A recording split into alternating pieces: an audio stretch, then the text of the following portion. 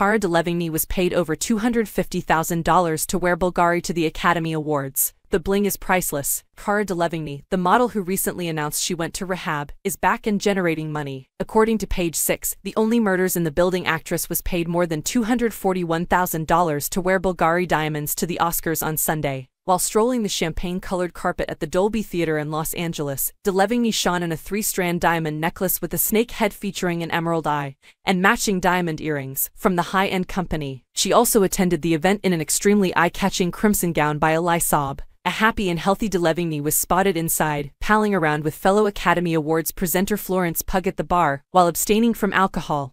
Page 6 reported, according to a spy, when a bartender poured a cocktail for the model, she politely declined and offered it to the audience. "Would anyone like a vodka soda?" According to a source, both she and the Little Women actress exclaimed, "Vodka soda." Instead, Delevingne was overheard ordering club soda and cranberry juice. "We've heard the two had so much fun that they were seen dancing and singing together at the bar before returning to the show." Delevingne admitted to Vogue earlier this month that she sought therapy for substance addiction problems after seeing paparazzi photographs of herself appearing unkempt and realizing she was in a bad place. At that point, there was a lot of people who were very worried, understandably so, she told the fashion mag. "But I wasn't really worried, though. But that is the nature of the disease. All I knew was that if I kept going down the path I was on, I'd either die or do something really, really stupid," she continued. Page 6 exclusively revealed that the model sought treatment at celebrity hotspot Cirque Lodge in Utah. Delevingne's representatives did not reply to demands for comment. Bulgari representatives could not be reached.